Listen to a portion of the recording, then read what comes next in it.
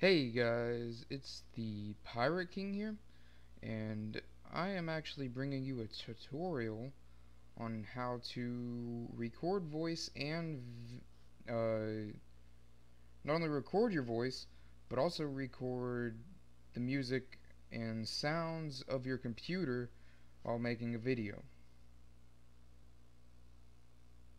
And I am using this software right here. It is called Voicemeeter. It is really nice. It is extremely nice, really. And I'm using this along with Ocam to make recordings. Now you might ask, what's Ocam? Well, Ocam is just software that lets you record.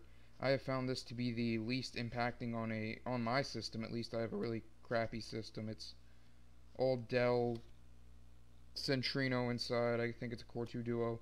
Anyways, I am going to show you how to set this up. This is actually kind of complicated, but it's not tough. Like, if you follow the directions and you watch this video once or twice, you will get it. If you have any questions, ask me, but please don't ask questions until the end of the video, because I like to stumble on stuff, but at the end, it should all make sense. Anyways, first thing you're going to want to do is go to VB Audio Software's website, and I'm going to have this link in the description, hopefully, if I'm not retarded. If I don't, please remind me. I'm sure you will anyways. I'm sure there's already 20 messages about it, actually. Anyways, you're going to want to scroll down here, and here's the thing. You need to get Voicemeeter. This is Voicemeeter. You can download it from somewhere on this page. You know, I seen it a second ago, and now I can't find it. And it might actually be this. It might be this. Maybe. Shit, I'm already fucking up. Anyways, yeah, it's here. It's on this site. I'm gonna have to link both. Fuck. Anyways, I think I could have actually probably clicked on it, but this is Voicemeeter. This is the interface actually for virtual audio cable. You're gonna want to get both. These are very. This is some very good software for if you're doing recording, and they even have a little Minecraft thing to show you that these are great for Let's Players. This is outstanding for Let's Playing. I can actually turn music on without you guys hearing it, hopefully. I haven't tested this, but you shouldn't be able to hear this because I actually have a Music Bee, and Music Bee actually has it to where I can go in and tell it to not go through that software, and I'm trying to find it now to prove to you guys that I'm not an asshole, a lying fuck. Right here, I can go to Player, Direct Sound, and then right there, Speakers and Headphones. Voicemeeter isn't picking any of this up. It's not picking up the music. It doesn't give a fuck about the music. This is where it would show if it did. Anyways, you're going to want to install both of these. I'm going to turn the music off now. You're going to want to install both of these, download it. These are good. These work great. You have to run this in administrative mode. Please follow the directions on this on the site as well. But install that, install this. These are really great. And then after you install it, before you restart your computer, which you're probably going to have to do, go to osoftware.com's website and get Ocam if you plan on doing recording. If you already have recording software, you can ignore this. But this is some really good recording software. You're going to want to do this. This stuff lets you set a box, and no matter what shape you set the box in, it will still record. It will still give you footage in the aspect you tell it to in the settings, which is much better than I could have ever dreamt something being. And yeah, this is really great stuff. But after you set it up, it's going to be confusing. You're gonna want to start it up, and you should start by pressing this and telling it to go through the speakers. Now, after you do that, you're going to want to go to your audio settings, and this might look a little different for people, but it's the same concept. You see, normally this is set to default. You're going to want to find the Voicemeeter input, you're going to want to right click it, and you're going, well actually that might not even be right, you're going to want to set it as default. Just, you know, click it, set it as default, click it, click that, and it works. Now, after you set it up, what you're going to want to do is you're going to want to turn it on like I have here. Tell it to take the hardware input as the microphone. You don't have to worry about anything to do with the rest of the computer. That is the virtual input. That's why we did the last step.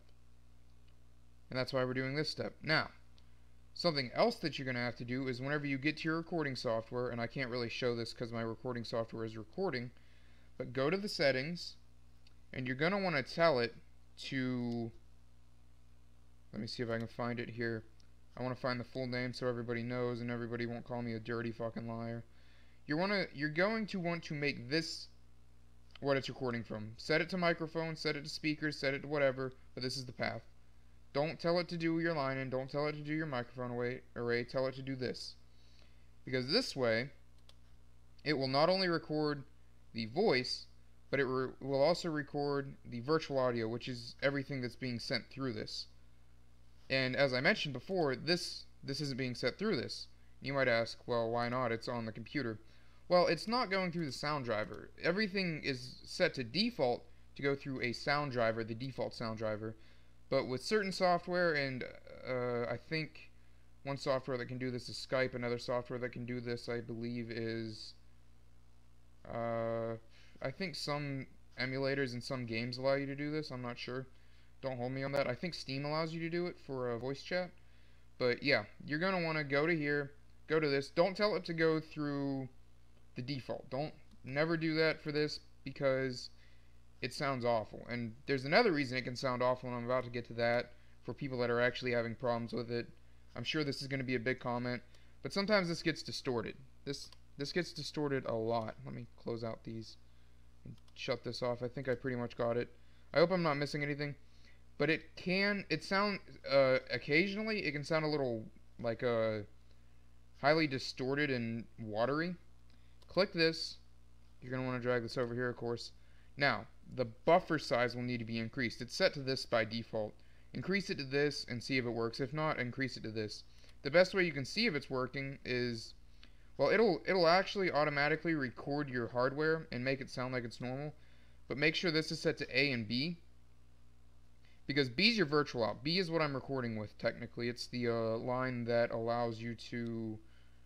It's the line that's being captured by the software that captures. A is going to the hardware. If you don't want to hear something through your speakers, turn it off on A. If you want to hear something through your speakers, turn A on. If you want something to be captured, though, you have to turn B on. That's why B is on both of these. Now, you actually have room for 2 different microphones or whatever if you choose to do that.